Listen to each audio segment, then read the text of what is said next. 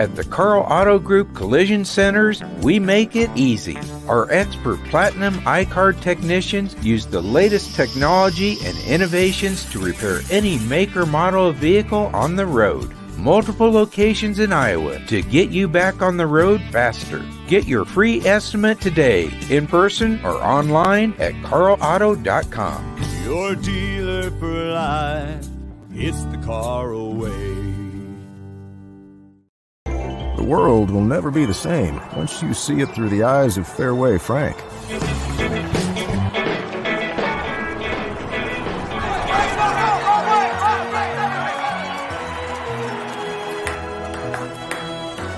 Frank, we'll sell London broils, New York strip steaks, pork chops, pork steaks.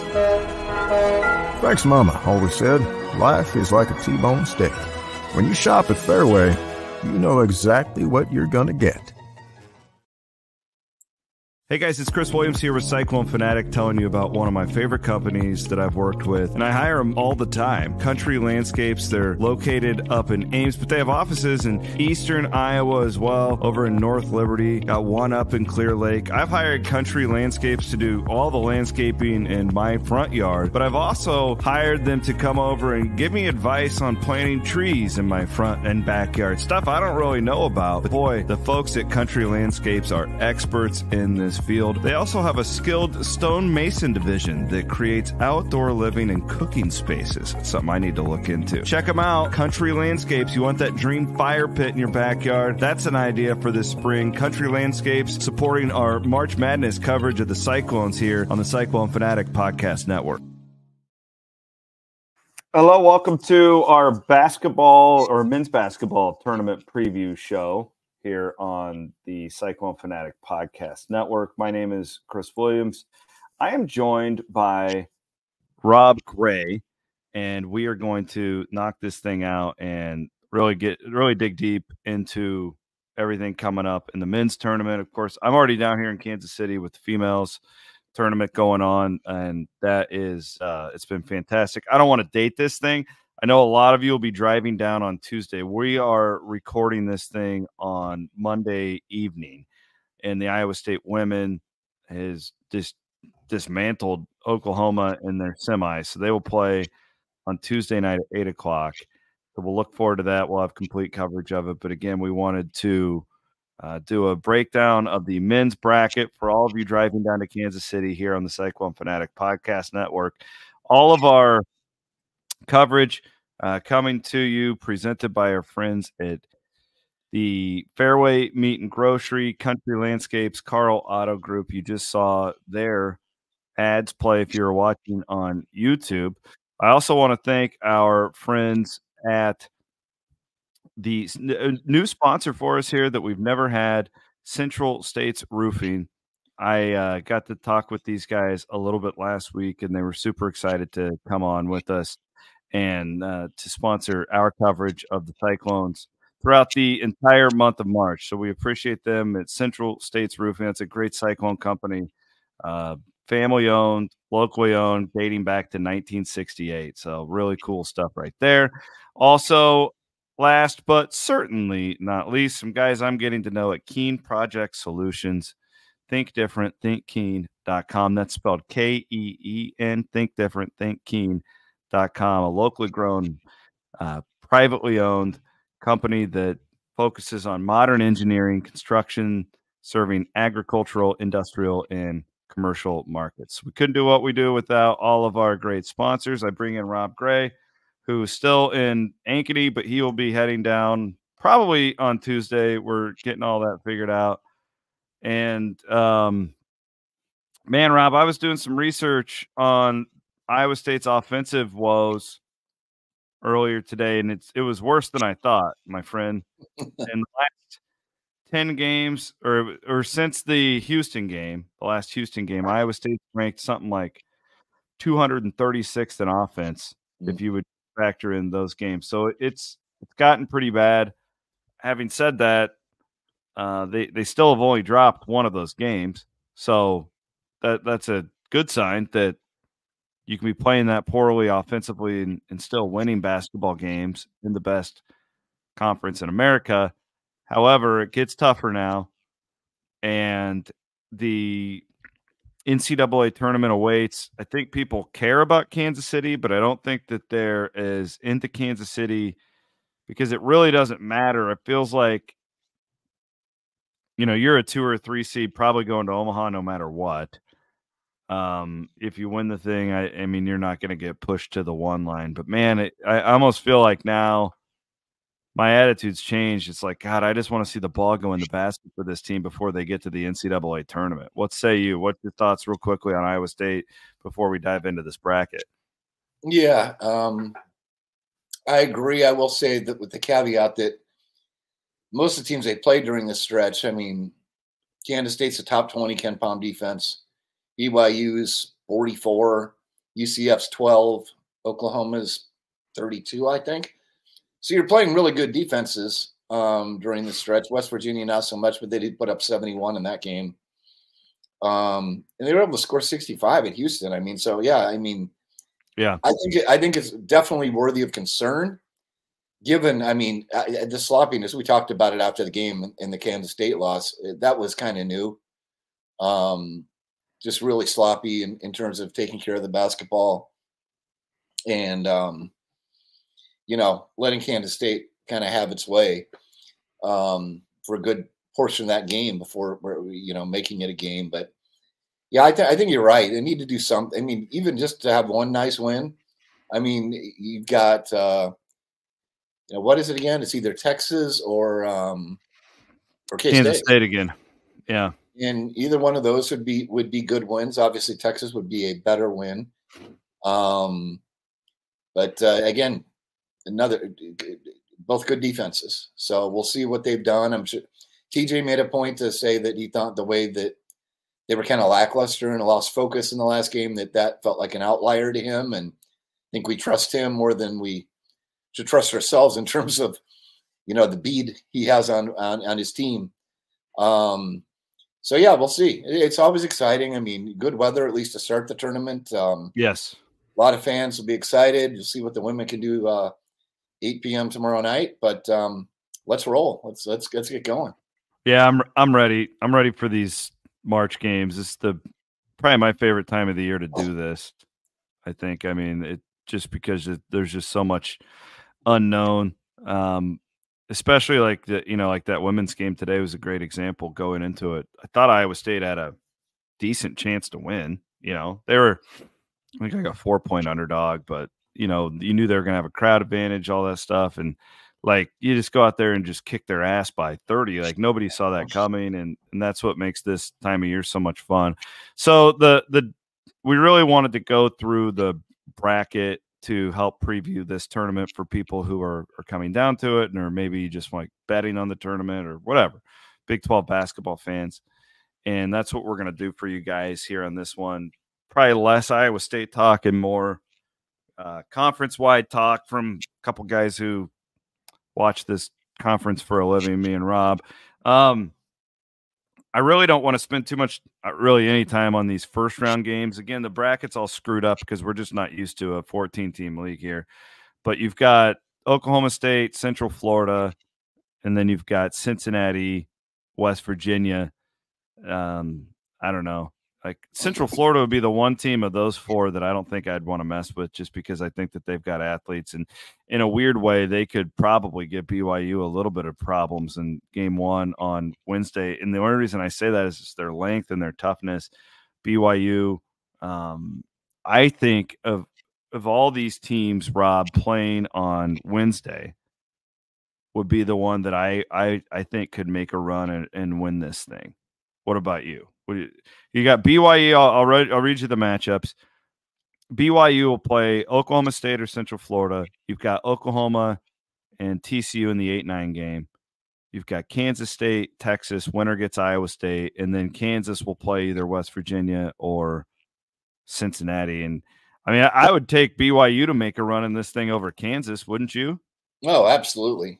I don't think that's really close. Now, with the caveat, like you said, UCF played them close both times.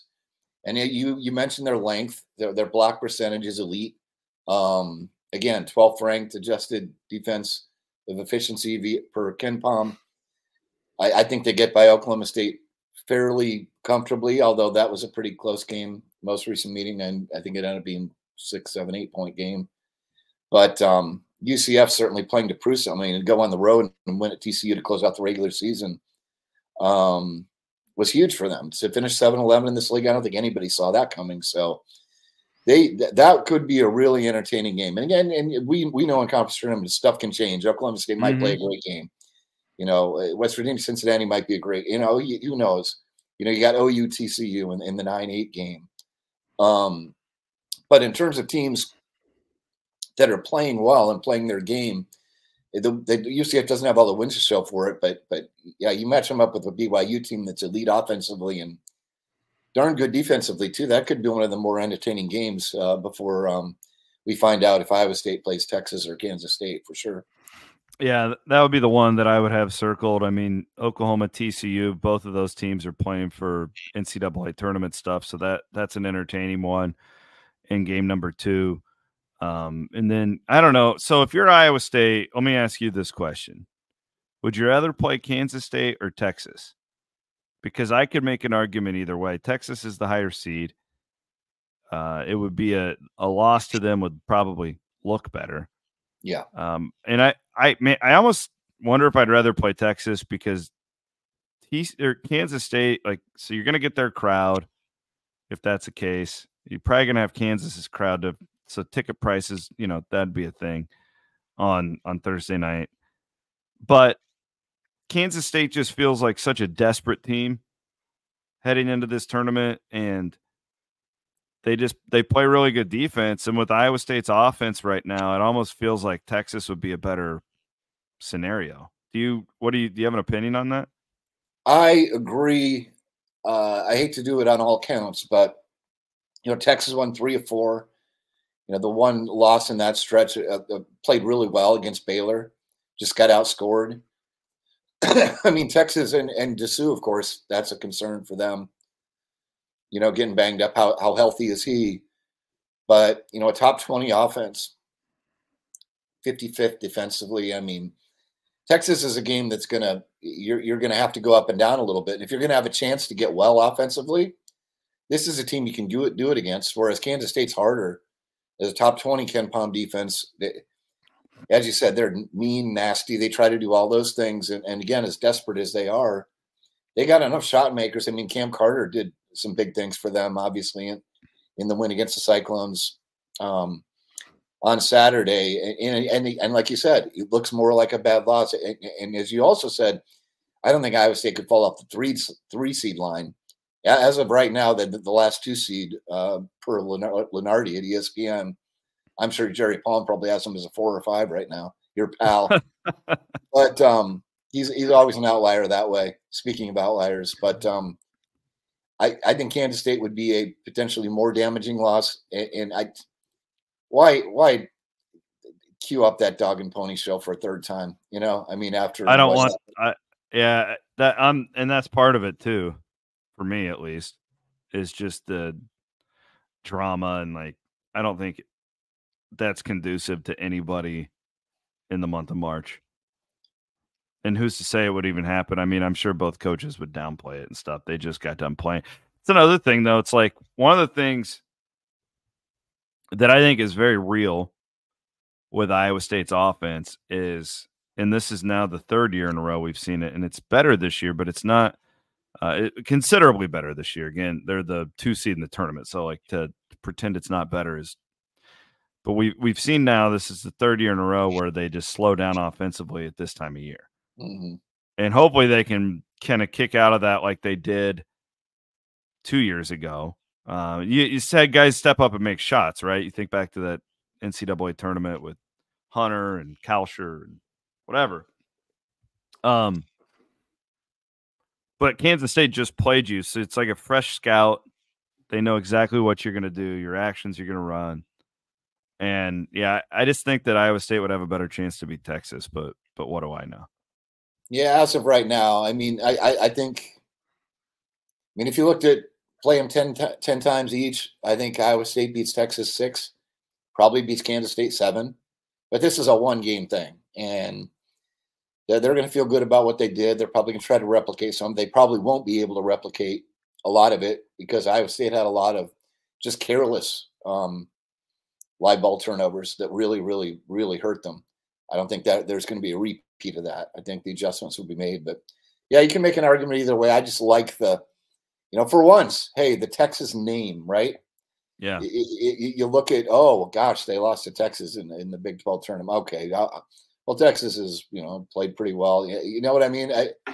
Absolutely. Again, they can't get that damaged, but let's just wouldn't it be more fun to be like, hey, play Tyrese Hunter again, see what happens versus Kansas State, and looking back to all the crap that came with that meeting of names. I think let's get Texas and hope to get a win, and then see what happens from there. Hey, for what it's worth, I did do a little research here, and your guy Jerry Palm does have Iowa State as a 3. So okay, you nailed it. He's bumped them off of the 2 line. The interesting part of this bracket to me is what could happen if Iowa State wins.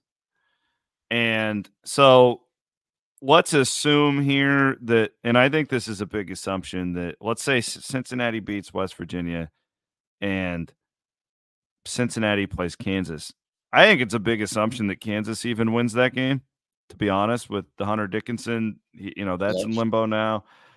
But let's assume that it's Baylor, Kansas, and Iowa State plays the winner on Friday at 6:30.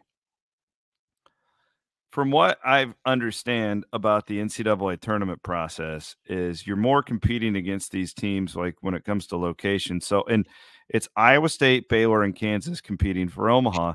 I think Kansas is in the back burner now. I really do. I think I don't know how anybody would put them ahead of Iowa State, regardless of what happens this weekend. Let's say it's Iowa State and Baylor, and Baylor has been bumped out of Memphis. They're not going to get to go to Memphis. The one downside to this is that Iowa State, if you lose to Baylor twice, and Baylor goes 2-0 against you, and you're basically on the same seed line at that point, that's the one scenario, Rob, where I could see Iowa State getting kicked out of Omaha, is if you go 0-2 against Baylor on the season, because then what argument do you have? Your numbers are basically the same at that point as far as how the selection committee is. So I'm thinking big picture here, but if you win it, you're guaranteeing yourself, right? And then so it's kind of in your own hands. But that's a tough one right there, because Iowa State needs to be rooting against Kansas and Baylor, and hell, I'd much rather see Baylor go down than have to play them, because that's a high stakes game, I think, if you get them on Friday night.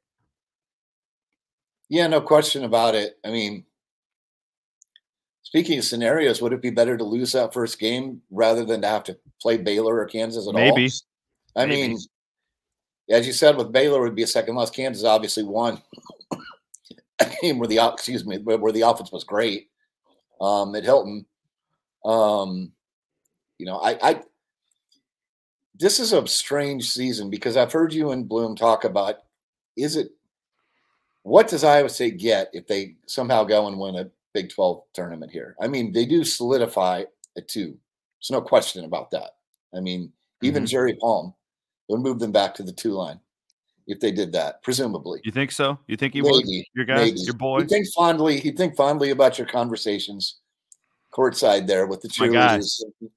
My guy. Instructing your view most of the game. Yeah, you can't even watch it. That's why I have my iPad and I'm watching you can't even see the game. But God bless the cheerleaders. God bless the band. We love all the spirit around everything. This one very sweet cheerleader came up to me, and it was in the middle of the game, and she yelled at me. She was one of the folks sitting in front of me, and told me how much she loves listening to Cyclone Fanatic. Oh, I thought that was very kind of her.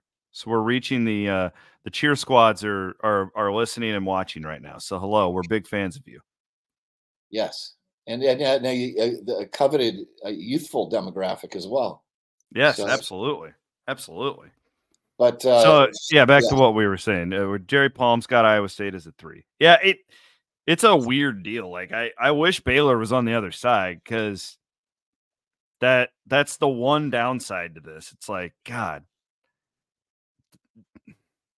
you're just giving them ammo at that point. I think Iowa State, even as a 3, will be in Omaha. I really do. But I would think so too. Yeah. But that's how it's been told to me, is that you're not the 2-3 thing, Rob, only matters in the sense is, are you going to play a 15 or a 14, right? Like where you are in the bracket. And that's meaningful, right? There's more 14s that upset 3s. Like we all know that. But that's really what that means when it comes to the locations. And again, we're all hoping Iowa State is in Omaha. You're competing against these geographic teams, and Iowa State's 2 are Kansas and Baylor. So you want them to lose. And, you can put destiny into your own hands on Friday night, but I just don't trust that Iowa State can win 2 games down here the way that they're playing right now. I just don't. Like I think that I have a much better feeling about Iowa State in the NCAA tournament than I do with these Big 12 teams that have them scouted, right? Like these coaches all over the place tell us you can't prepare for Iowa State's pressure, and that'll show up, but all of these teams know what it's about. Right. Like they're prepared for it, where you get to the NCAA tournament. I still think this team overwhelms a mid-major at this point. And then that second game, you're like, you got one day to prepare for Iowa State. And that's really, really hard to do. Now, sure, Iowa State can go and do what they did against Pittsburgh last year. But I just think that I have faith that this team is good enough where, like what we've seen against Oklahoma and BYU, where you're not playing an A game and you still find a way to win it because you're talented enough. That's my hope for Iowa State. Now, having said that, it's March and anything can happen. Yeah. Excuse me. In a perfect world, Kansas wins. And somehow takes out Baylor. I don't know. or let's say West Virginia. West Virginia has been, I know they got killed in their last game, but they've been playing reasonably well.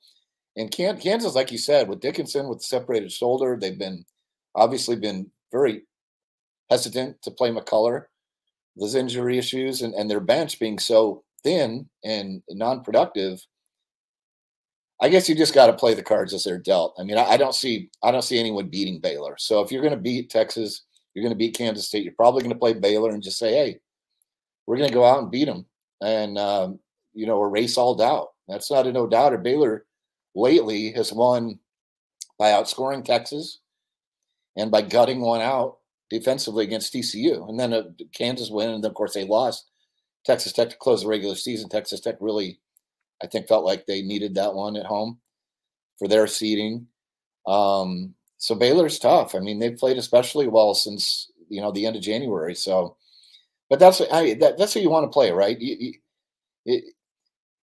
This team, based on its daily habits, is supposedly created a group that's unshakable and is going to play tougher. Not every game, not every moment, but on balance. And that's what they've got to do here in the postseason. And might as well line up every daunting obstacle along the way and see if they can knock them down. I'll tell you right now, I'll let you make any predictions you want for the quarterfinals, but I'm putting Cincinnati over Kansas on Wednesday night and Cincinnati Baylor to play Iowa State or Texas or Kansas State. I don't really have an opinion on that game. I just think that the state of Kansas right now, especially with this Dickinson deal, I don't even care what his diagnosis is. It doesn't make any sense for them to risk that. Yeah. It just feels like the wheels are kind of off there. They've had all these injuries. I'm not saying they're going to tank. It felt to me 3 weeks ago like Self was load managing. And I just don't know what Kansas has to gain at all by gutting through this tournament and playing 4 games. I don't think they can, for one. Yeah. But, like, to me, if I'm Bill Self, I'm getting my starting 5 as healthy as possible because they're really good. Their starting 5 is right there with anybody. They just don't have any depth. But with 5 guys, it's a hell of a lot easier to navigate through the NCAA tournament than it is to go through a Big 12 schedule with 5 guys. So I think they lose to Cincinnati on Wednesday night. Yeah, I would not be surprised by that at all. And another thing, I mean, yeah, as banged up as Dickinson and McCullough are, I mean, why would you risk them getting not only being far down the list of not even close to 100% heading the NCAA tournament, but possibly just being done? I mean, one thing they could do is try to play all those guys that haven't given them good depth all year. Play a bunch of them, and hopefully somebody pops. And then maybe it's like, okay, so we lost to Cincinnati, or we lost to. You're right, West Virginia's probably not going to do it, but I mean, they're going to be considerably healthier, one would think. And then maybe you found somebody that can help you off the bench, which heretofore they haven't been able to do. But they're in a tough spot either way. I mean, I don't know how, when you're that thin, you can make a deep run in the NCAA tournament either. But I think what you described for Kansas makes the most sense for them on multiple levels, to just not try to lose, but to very much, load manage your 2 stars and see where the chips fall. I'm going to take BYU to win its first 2 games with a showdown with Houston on Friday night. Give me Iowa State will bounce back. Give me Iowa State and Baylor in the semis. Give me BYU and Houston in the semis. Ultimately, Rob, do you think Houston? I kind of like, they're another team where they could lose their first game and it doesn't matter. But I think that Kelvin Sampson and Houston feels like they're on like a statement tour right now. Like, don't call us the American team. We're the best team in the country. I think there's arguments to be made for, UConn, and Purdue's got arguments as well, obviously. But I'm biased because I've seen Houston in person, and it was one of the most incredible watching them play defense. And Iowa State won the game, and I still walked away that impressed. Is it a foregone conclusion to you that they win this tournament? You think they're that heavy of a favorite? I think so. Now, again, the one thing that would be a cause for concern there is just how good BYU is offensively. But Houston at times can be too. I mean, Shed is the player of the year, right? I mean, and they've got, Sharp just killed Iowa State from 3-point range, and he's done it to others too. They seem to have a similar chemistry, a similar tough-minded sort of mentality that Iowa State does. And I think the bond between the coach and the players is similar as well. I mean, on paper, I would say the number 1 and 2 should probably meet. But I think this tournament has got enough wild card elements, whether it be Kansas's injuries, whether it's be Baylor wanting to, try to get to play closer to home in the first couple rounds, that I don't think it's a foregone conclusion that Houston wins it, but I think even if the Cyclones are able to win game 1 and then get by a Baylor or whoever, I just don't see him beating Houston. I just don't. I don't think they'll get by Baylor.